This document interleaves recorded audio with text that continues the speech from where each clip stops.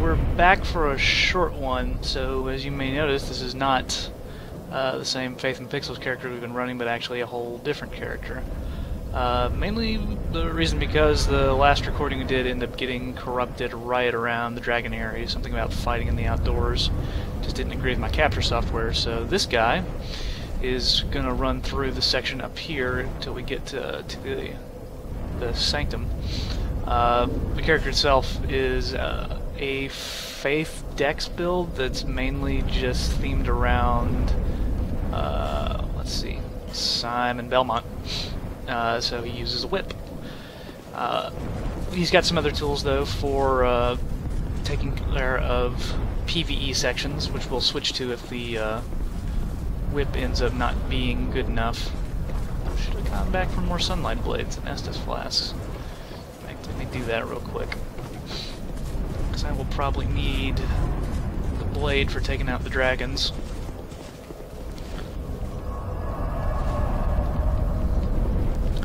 Yeah, I just had to run through a few areas to get back on the same page just to do this small area, which is fine, not too big a deal. I ended up actually skipping a few of the bosses just by hitting the 1,000,000 soul limit. Yeah, so I'm gonna go through the trivia here the second time. The Dragon area itself is a familiar location for fans of the initial release trailer of Dark Souls 2. It's one of the prime areas that was featured along with the Emerald Herald. I was going to say Herald Emerald or something. It's got a few interesting mechanics about it. It's a very pretty area. One of the first things you'll note is the dragons, of course, flying all over the place, along with this big Guardian Drake itself. Very similar to the last boss we fought. I have no idea how well the whip performs. Not super fantastic, and getting stepped on doesn't help either. In all honesty, the whip is much better served just for PvPing. As you can see in the top left, this guy is actually Bell Tower Covenant and does that a lot. You don't see whip very much in PvP, so people don't really know how to play against it. Excellent range. Durability is not fantastic though, and the damage ain't the greatest either, which makes doing PvE content a little bit tricky. In fact, I guess it's probably not going to work, so I'm going to have to probably switch out to my PvE weapon, as it were. Let's see if we can take this guy. Same moveset as the Guardian Drake boss, except you don't have to worry about him flying. Much smaller area to work with, though.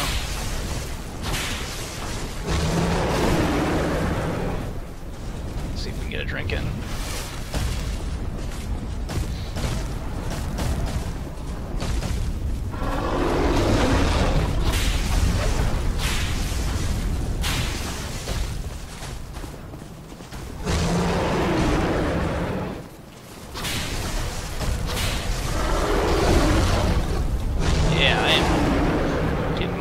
Kicked right now.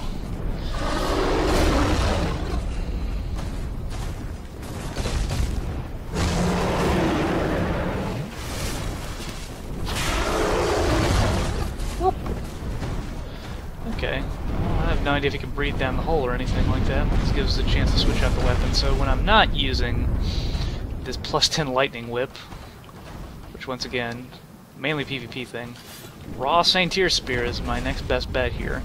This thing is not very dependent on statistics other than the minimum you need to wield it. After that, you might as well go raw if you're not, although I think I've heard mundane is a thing as well.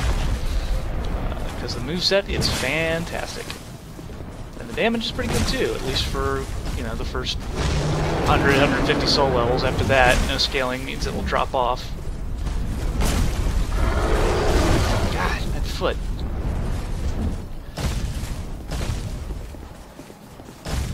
Just wanted to stay put. Yeah, I'm about to eat another foot. Yeah, I just got nuts there. Got lucky.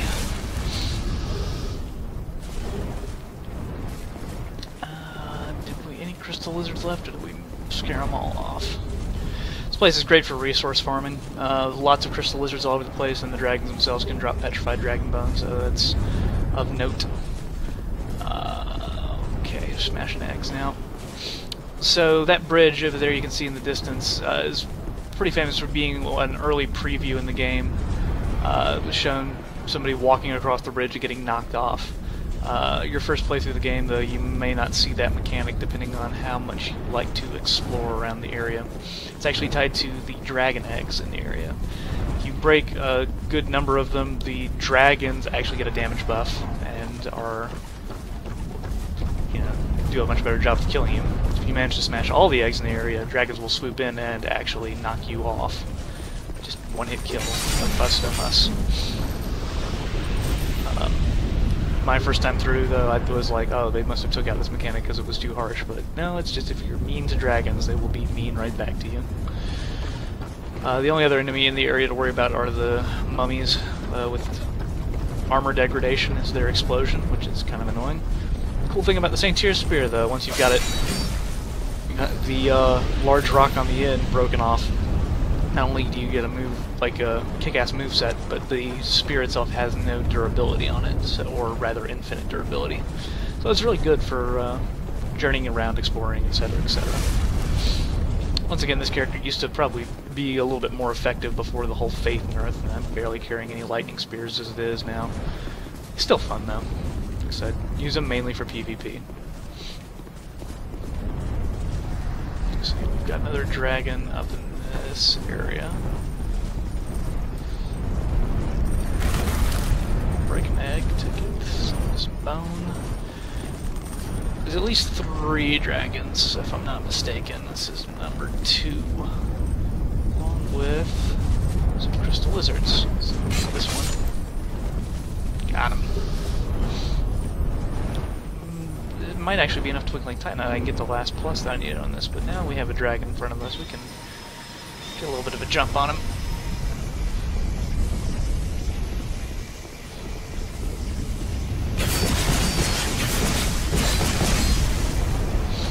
Twin blade type moves work really great with the damage buffs that you get multiple hits in.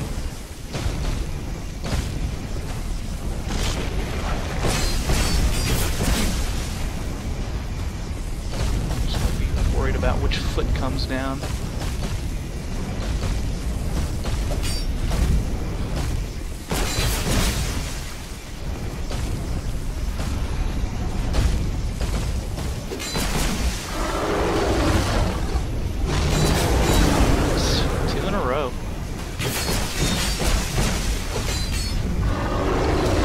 Tail.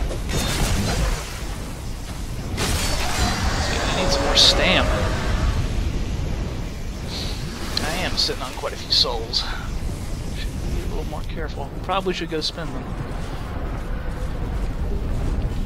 Like I said, we're just trying to get through this area real quick and then be set back up for where we need to go.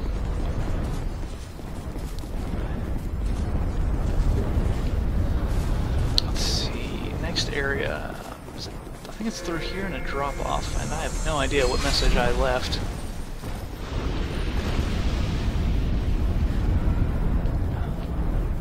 Written history. A bunch of stuff. This, I think, was maybe my first character that I rolled on the PC version. Dragon below us, and also we've got Crystal Lizard, which we're going to try to go for. Probably gonna get fire breathed on us for attempting that. Okay, and there's at least 1, maybe 2 crystal lizards in the area as well, so if we can keep the dragon near the center, we don't have to worry about them running off.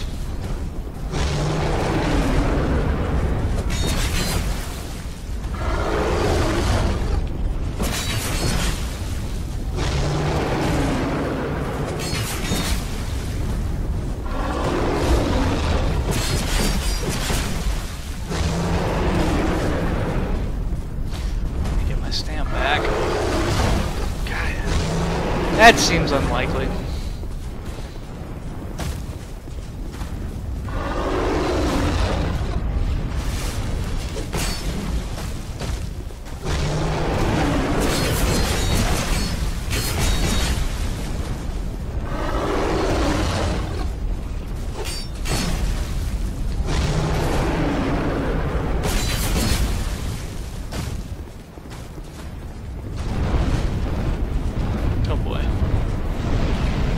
Ah, I had no idea you could do that. In this arena, anyways.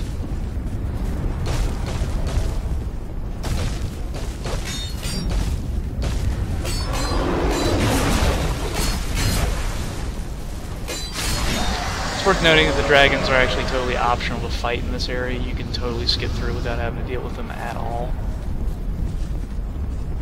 Did the body get flung, or did he... Okay. Seems like they have broken quite a few eggs this time around. Hopefully we will not get flung off. Let's see. There's some more eggs in there if I feel like pushing my luck, but otherwise... should be getting near the end and be able to open up a checkpoint. Rather, a shortcut back to the way we came. Which I believe... let's see, that's the bridge there, but we want to do this little bit right here. So that if we have to come back through, make it a little bit easier. This was a great farming spot. A lot of in-game players use it. There's all sorts of stones to be had from the lizards, and the dragons themselves obviously provide boss material as well. Bonfiring aesthetic makes it, you know, it doesn't raise the difficulty by too much, so if you absolutely need stones to complete your arsenal, this is the place to do it. Shame it comes so late, but yeah, you know, it's kind of probably the way it needs to be, unfortunately. I think I just... okay. I was about to say, I think I just messed myself up there for a sec, but I can just climb on through. So there should be another line to hit. Let's see. Is it this? Yes, it is this. Okay. There's a drop-off point right there, which I don't think I'm ever going to try to hit. And now it's just going across the bridge.